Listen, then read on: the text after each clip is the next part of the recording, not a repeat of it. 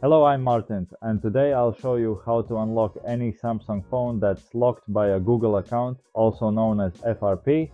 This method works on all Samsung models, from the A series to the S24 Ultra. As you'll see, we have many satisfied customers. First, we need to factory reset the phone, plug a USB cable into a computer, then connect the phone to enter recovery mode. To enter recovery mode, hold the power and volume down button. As soon as the display goes black, switch to holding the volume up button while continuing to hold the power button. When you see the Samsung logo, release the button. In recovery mode, navigate to factory reset and then clear cache. Once that's done, you can reboot the phone.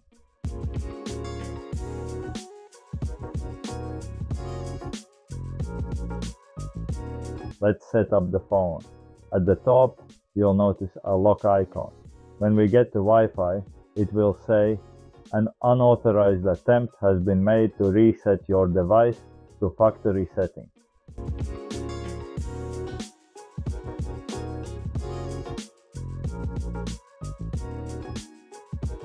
Connect the phone to Wi-Fi.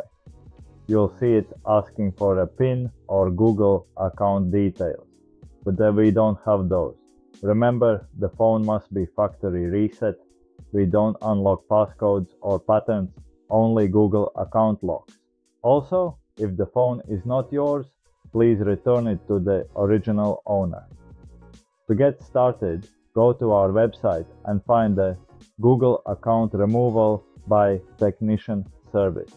This is a paid product, but if we can't remove your Google account lock, you'll get a full refund. No questions asked. Simply add the service to your cart, go to checkout, and add your phone's IMEI or serial number in the order notes. To find your IMEI, open the phone app and dial *#06#.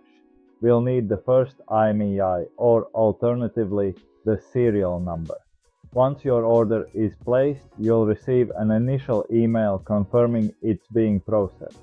Within 1-4 hours, you'll receive another email confirming your order is complete. When you receive the order completion email, head back to your phone. First, we need to restart the phone by pressing the power button and selecting Restart.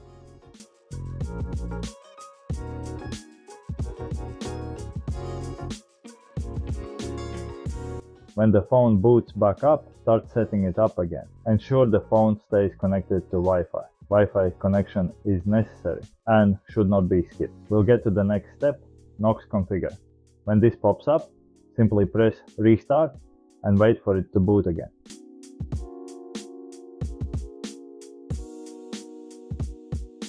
When the phone boots up, set it up again.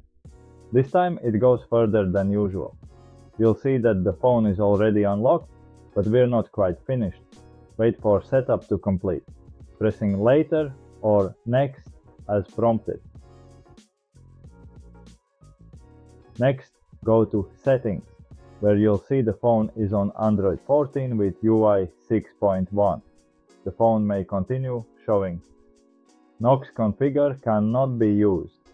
When this happens, go to Settings and manually factory reset the phone. This is the second time we're factory resetting the phone.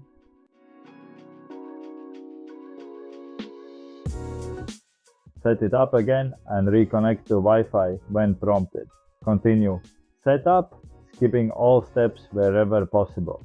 This time, it may even ask for sign in to all accounts, but avoid signing in yet. Continue setting up and skipping all steps. Once the phone is set up for the second time, go to Settings and manually factory reset it one last time. The third and final reset.